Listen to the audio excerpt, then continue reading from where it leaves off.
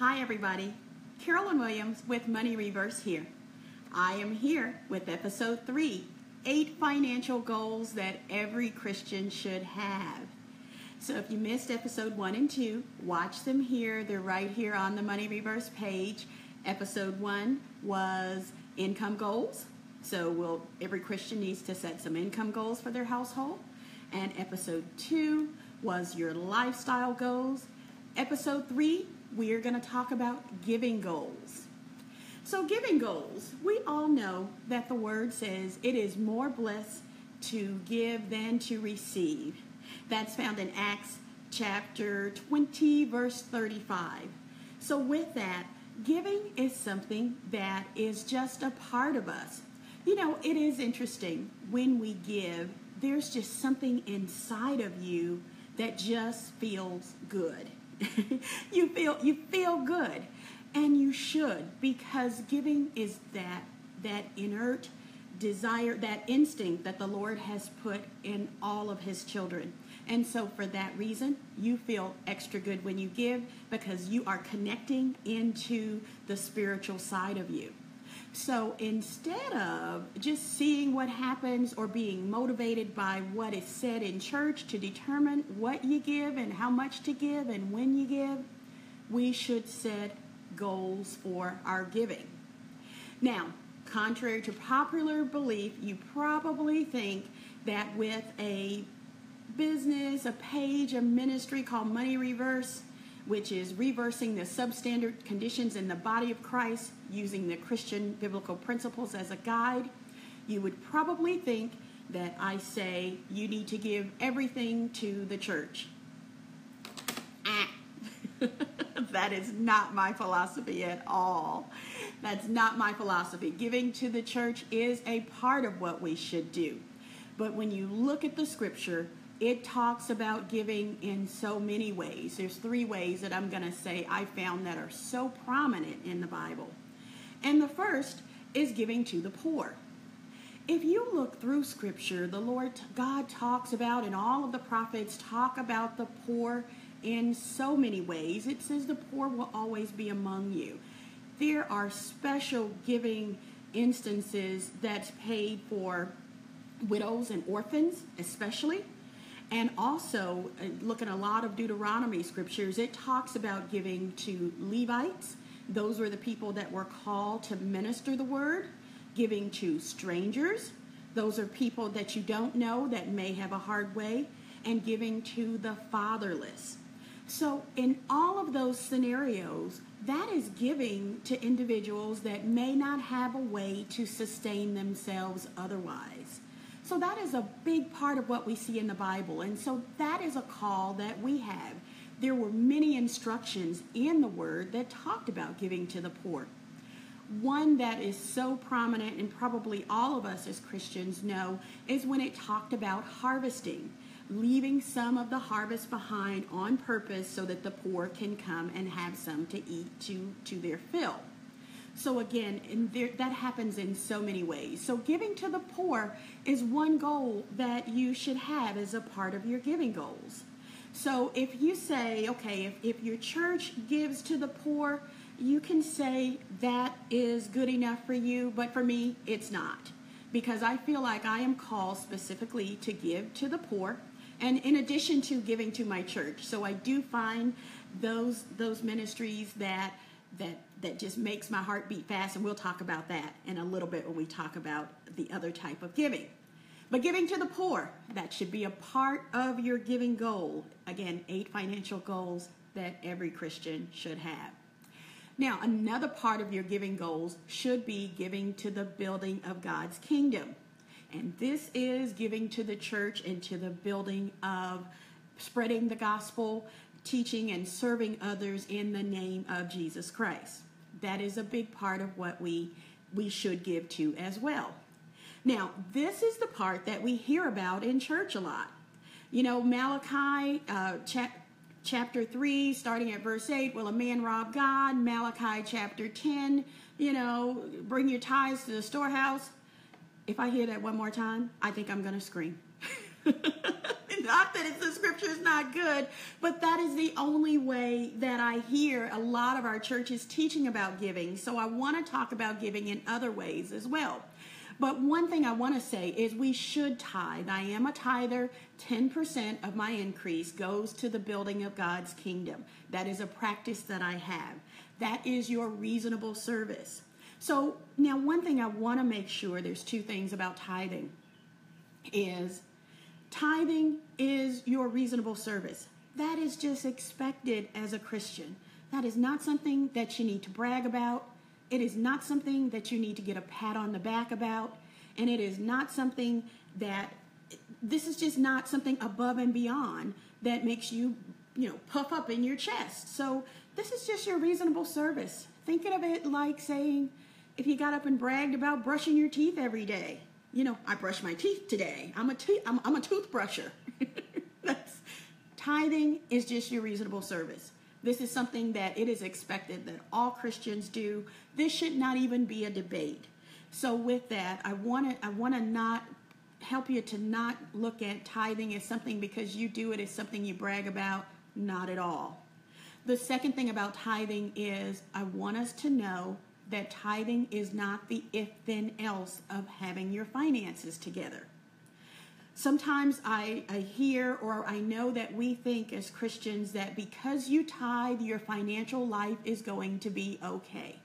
The Lord is going to just take care and bail you out of every scenario you have when you have some mistakes with your finances. The Lord can and the Lord will. But I want you to know that there are many, many, many other instructions in the Word that talk about money. And some of those I'm giving with this 8 goals, financial goals that every Christian should have.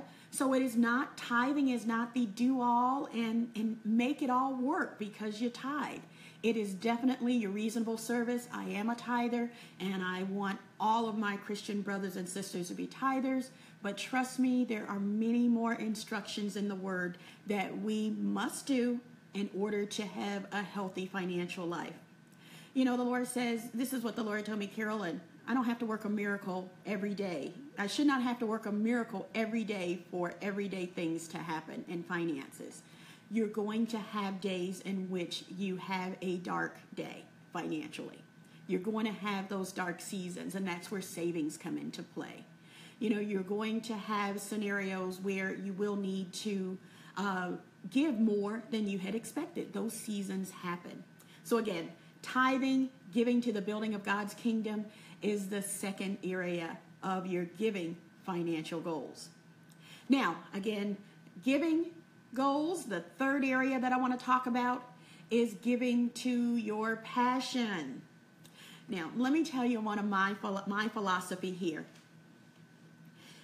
God has built each of us and made us so unique in our personalities, and He's also placed so many things deep in you that are a part of you, and those are your promptings to operate in the way that makes you and your spiritual life and your natural life, again, come together, being a person of integrity. So when I say giving to your passion, what is it that makes your heart beat fast? It does not have to be religious or spiritual at all. So something that makes your heart beat fast, that's probably something that God has called for a special calling for you. Teaching this Christian biblical principles is something that makes my heart beat fast. This is, I know, a calling that God has given me. So I invest a lot of time and a lot of money, a lot of teaching. I give to this. So again, I say, I don't think that all the giving should go to the church. Giving to your passion. So let me kind of give you some scenarios of people that I know that have different passions. And again, all of them are not spiritual or religious in nature. I know people that have a passion for helping the homeless, that for helping cancer research or AIDS research or cancer support, AIDS support, disaster relief if there's a hurricane or a tornado that damages the land. There's people that drive miles and just really have a passion for working with those agencies. I know people that have set up job hunting networks because that is just their passion. helping people to find jobs. Animal cruelty, there's people that say, my heart beats fast when I see animals treated cruelly, in a cruel manner, so I am going to volunteer and give money to that. There's people that say, they want to save the whales, save the dolphins. Again, their heart beats fast for that. I know someone who has a passion for helping the elderly, being an advocate for the elderly in nursing homes. People that have a passion for mental health, single moms. The list is endless. But the key here is to find your passion, and that is also what you should give to. Again, as we're talking about giving goals, this is a part of what I want you to do. Look at giving to those three areas: giving to the poor, giving to the building of God's kingdom, and giving to your passion.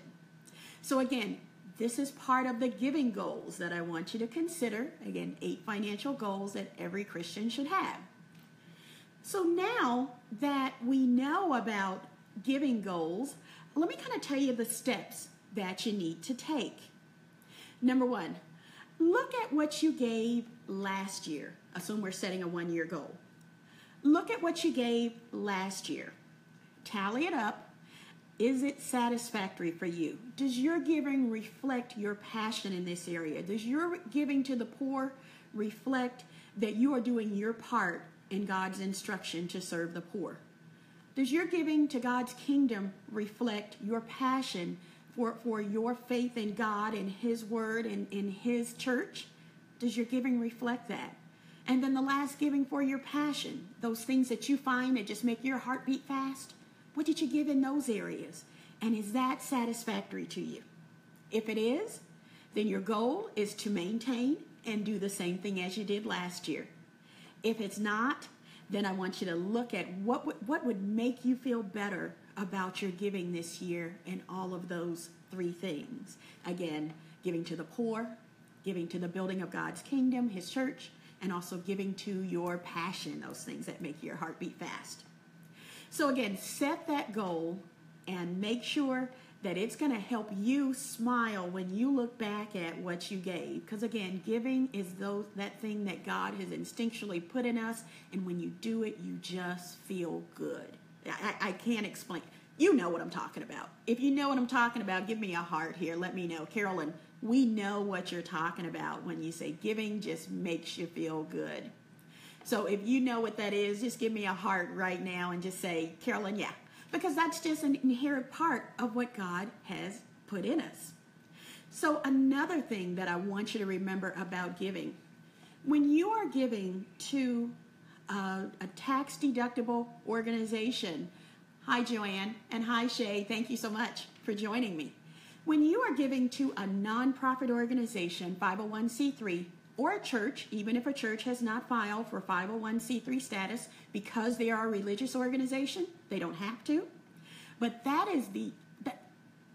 this is the only thing that's left in our tax code in which you get a dollar for dollar deduction.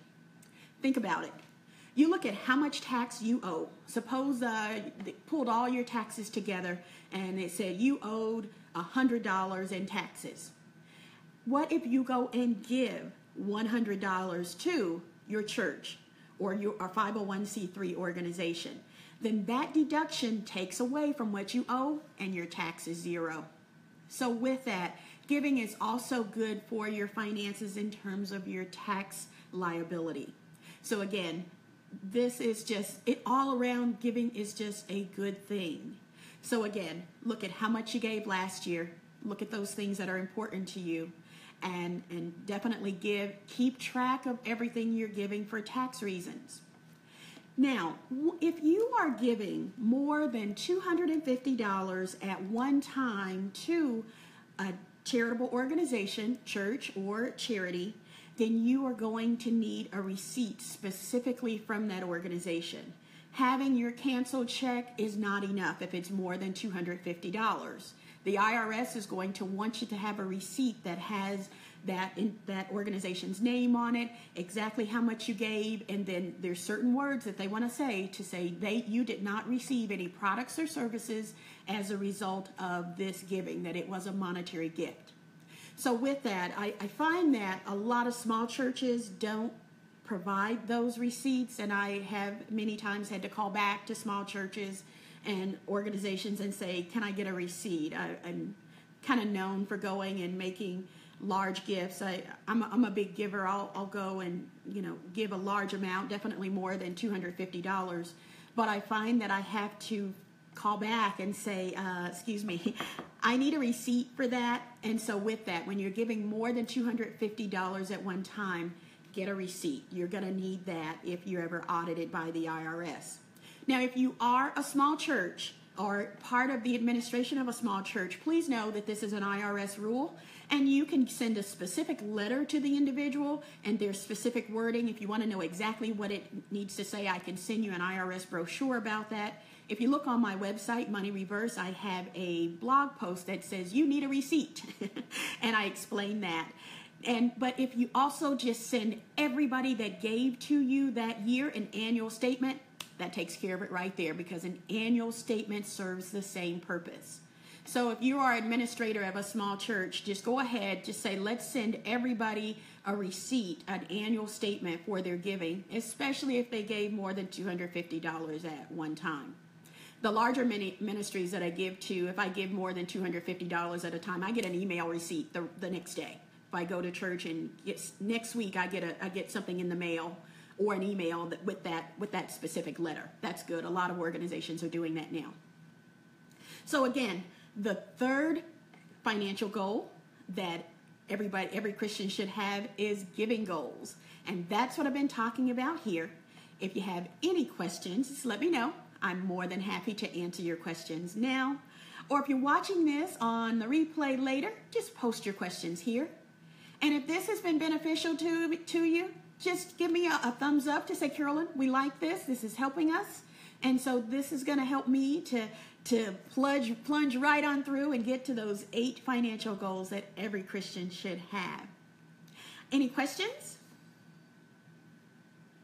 I see the Joanne joined and Shay joined. Hey, ladies, how are you? Give me a thumbs up or a heart and let me know that you're there. And let me know if you have any questions. And if you have not watched the other episodes of 8 Financial Goals that every Christian should have, watch them here on the page. They're here. I'm doing this every day, so I will be back here tomorrow at 8 p.m. Central Time for 8 financial goals that every Christian should have. I'm doing this 8 days in a row. Tomorrow will be day 4, and we will tackle another financial goal. Now, I'm going to post in this link, I'm going to put a picture that kind of has a summary of everything that I said here. So if you want to take some notes, you can take notes there. So again, it's Carolyn Williams with Money Reverse. It is my passion to live, to teach, and to coach, managing money, following Christian biblical principles, and it is my pleasure to serve you. I will see you tomorrow at 8 o'clock Central Time. Bye.